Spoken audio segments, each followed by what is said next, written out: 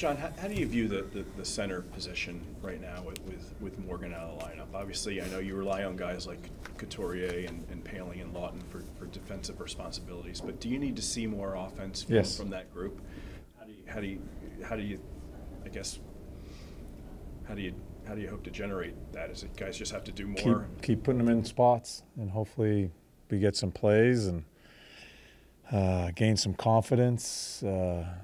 Yeah, it's a position in our team that needs to be better. Are you at least pleased with the way they're handling the defensive responsibilities? Oh yeah, I guess? yeah. We're like, even last night, the amount of shots, especially the first half of the game, the responsibilities away from the puck, that's improved. Our structure's improved there, but we're just not. I just don't think we develop enough. Going to keep on trying. You've mentioned, and it seems like, Tyson Forrest in particular seems like he's starting to get going a bit, especially offensively. But you've mentioned the fact that you guys need more from some of the big wingers on the team. But kind of going back to Kevin's question, does the center weakness, does that impact the wingers too? Sure. Their ability to produce? Sure. Yeah, the center ice position's and I'm not laying blame on. It's not a blame game. It's we need more. We need more playmaking. Distributing, we need to be better, and it's not. We're not going out signing free. No one's given up a top free agent center. It has to happen within. I think our centers are trying. I think the effort is there. I think our wingers are trying. I think we're beginning to develop more. I think we've played better in the blue. Underneath the hash and around the goal. I think that has improved in our game. But when there's plays to be made and they're there, I don't think we're developing enough off of that. I don't think it's a high percentage of plays being made. Speaking of centers, with Noah Case, what made you decide maybe to put him with Mishkov and Richard, and how do you think he's been maybe embracing that spot? Well, the first thing I'm thinking is that he's going to be the low guy. Richie and Mish, they're still learning away from the puck, especially Mish. I think Richie knows the game, but like I told you and I've told him, I'm more concerned about the other part of it.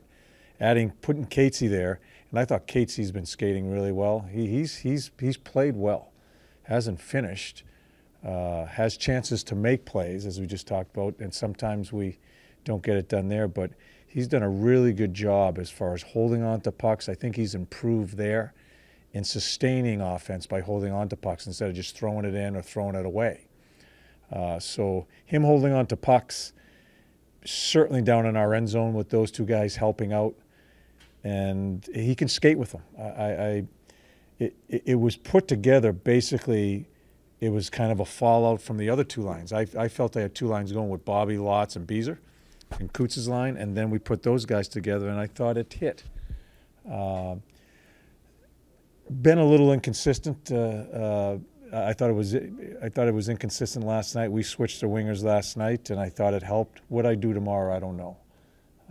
We'll just see what happens. Would you ever try Morgan on the wing? Morgan Frost on the wing. I have enough wings. With Noah, and I apologize, I didn't see him 2 years ago, but It sounds like he's kind of showing what he showed 2 years ago, not last year. Yeah, I don't remember 2 years ago. I remember 2 years. He was one of our top centers, because that's where we were, and I still hold hope that I think he's going to bring some offense. He ends up with chances. And we were talking about this 2 years ago because he was doing so many good things so quickly as a young pro away from the puck, which is the hardest part. We're just and I'm not complaining about the center ice position. It's just that's where we're at right now. And that's why we're drafting centers. We're going to go through the process. To answer your question with Morgan, Frosty he's going to wait his turn because he's probably the most talented one out of anyone we have.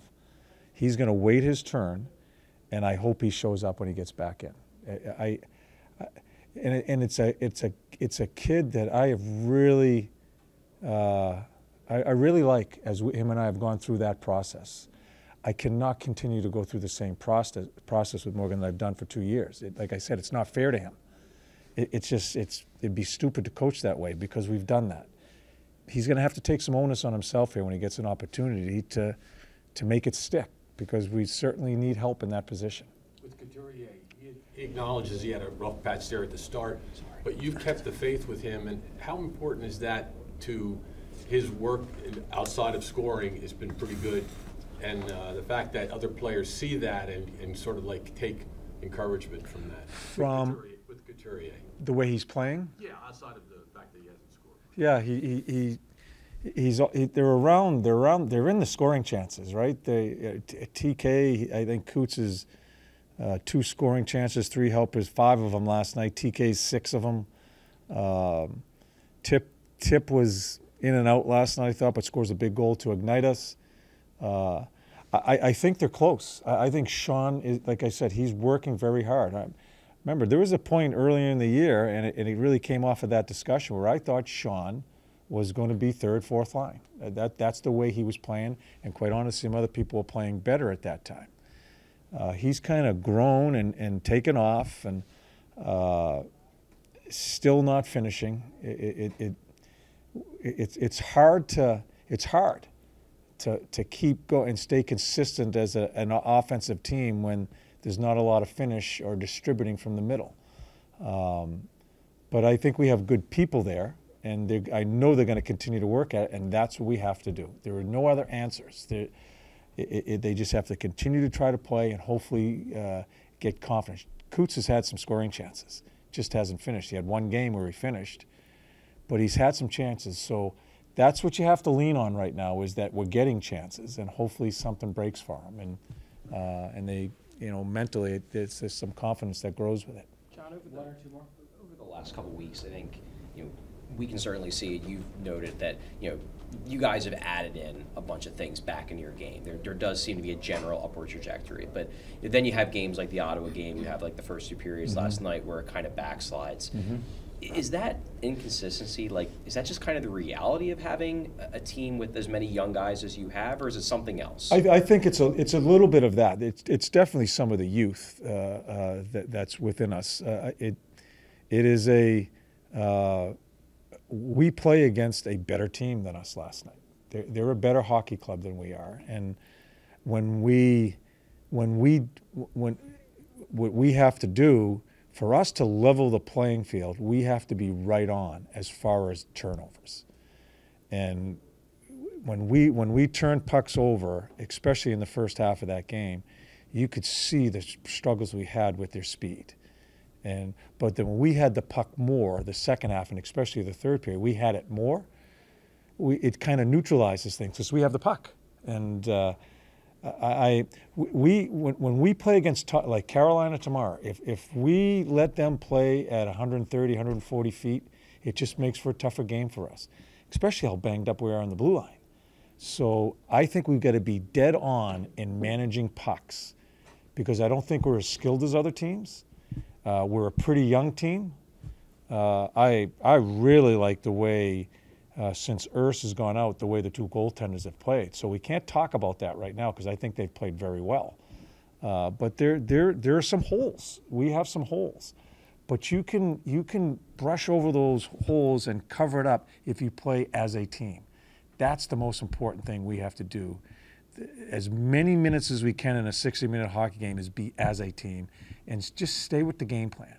And that's being simple. That's being north and really sharp at managing the puck through the neutral zone. That's a key, is managing the puck through the neutral zone. And I think what's helped us regain some traction is that we've been pretty consistent with a high guy, and it allows us to play on our toes. Just curious as what a film session is like after a game like that. Are you... Haven't had one. Okay. It'll be tomorrow. Are you going to maybe highlight more positives? Or Oh, yeah. Because I think we have we've put some good minutes in. We put some good minutes in as I watched the tape now from last night. There were some areas where I thought we were better than I thought after the game. So we put some good minutes in there. So it's not about nitpicking and mistakes. Turnovers is something that's one I think we can control better. It gives us a better chance to be a more competitive team. And that's the one that I know I'm going to have some clips on that. But there was a lot of good stuff too. So we want to accentuate that and just keep on getting ready to play here and try to be the best we can be.